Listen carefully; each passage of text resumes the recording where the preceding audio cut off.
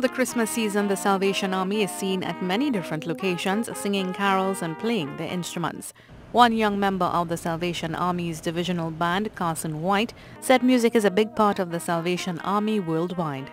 In the Army, we teach music to a lot of people in the community. Even right here in Trinidad, we teach children on Saturdays how to play various instruments. And along, we have music camps during the summer times. We have Caribbean music camp in Jamaica for the Caribbean and even in other regions.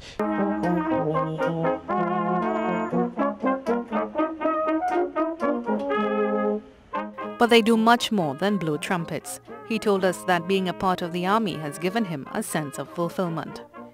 As I go around to different countries, so per se Guyana and Jamaica, you see people that are in need, really benefiting from the army all around the world. And the army has been doing good stuff, whether you look at it here in Trinidad or in Bahamas, where we recently had the hurricane. You will see the army there in a big way.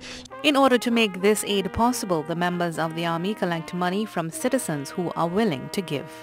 I implore people to give to the kettle that you will see at the various locations around Trinidad and Tobago, because it doesn't only help you here in Trinidad and Tobago. You'll be surprised that that dollar you put in, that $20, $5, $100, it would help someone even in far off Thailand, somewhere far away from you, and you'll be making a bigger difference and impacting more people than you think. The Salvation Army was founded in 1865 in London by William and Catherine Booth. The founders sought to bring salvation to the poor, destitute and hungry by meeting their physical and spiritual needs.